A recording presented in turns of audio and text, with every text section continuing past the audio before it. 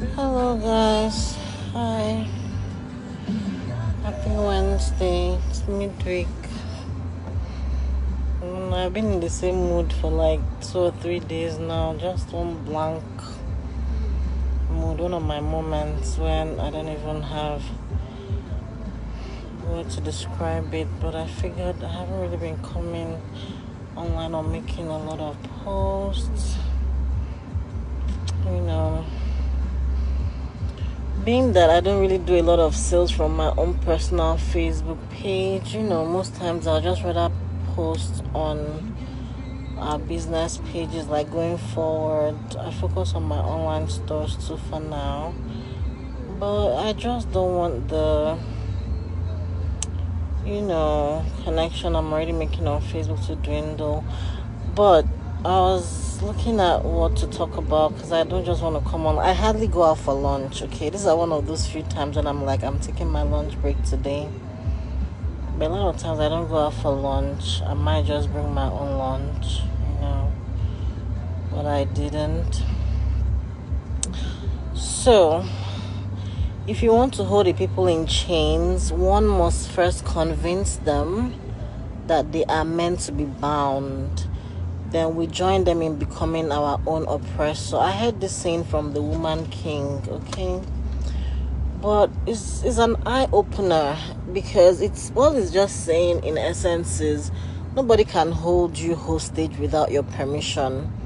Nobody can hold you, in chains or in bounds without your own permission. And in the modern day time, it literally just means, again, mindsets and your willingness to break barriers or to get yourself out of situations. Not all situations are self-imposed, but choosing to stay in such situations is a self-imposed decision.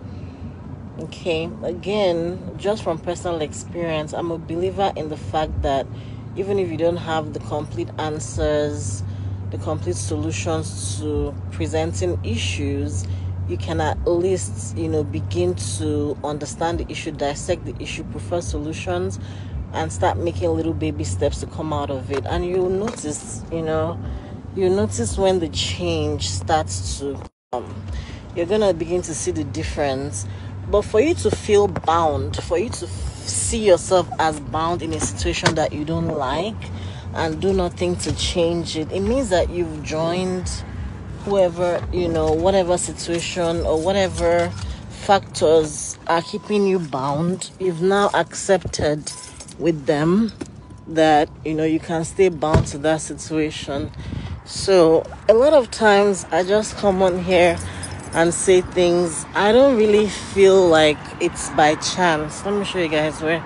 So I'm at Burger King. I didn't have any destination. I just said, let me drive out of the office, come and find somewhere to eat. And I wasn't really sure what I was feeling like. I can't do like a full-blown lunch because it's work hours. So yeah, I'm at Burger King.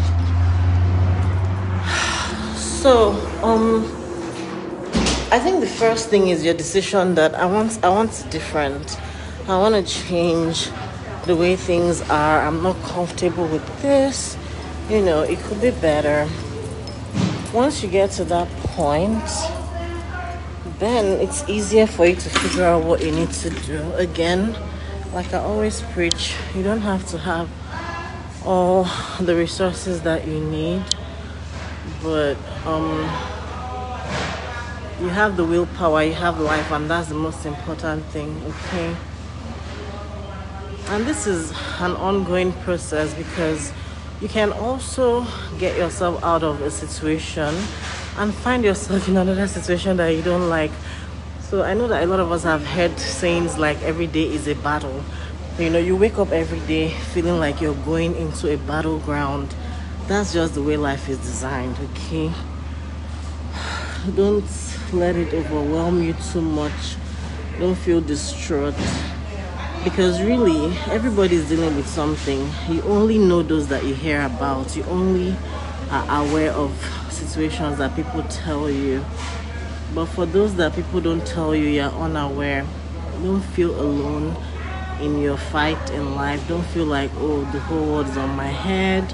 Is it only me? You know, it's never always only you. You know, things are not picture perfect. Like I said, I've been in a mood for like 2 or 3 days. Nothing happened. But I'm just at a place where I'm feeling like there are things that I can change right now. There are things that could be better. But then again, I have to remind myself, look how far you've come. Look how much you've done in such a short time. So as much as you want to do things differently, as much as you want things to speed up so much, but then you have to take a break and appreciate yourself for the work that you've done, you know, for the work that you're still doing.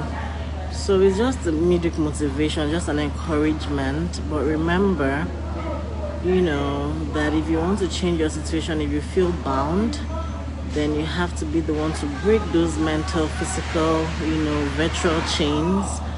Because the moment you allow your situation tell you that, well, I'm bound in here and I'm not leaving, I don't know what to do, then that means you're accepting that situation. The first step is to say, no, enough of this.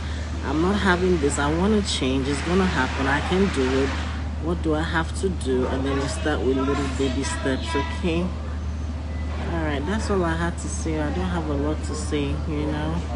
I kind of felt that me coming on live and saying this will also make me feel better, because it's as if I'm also speaking to myself.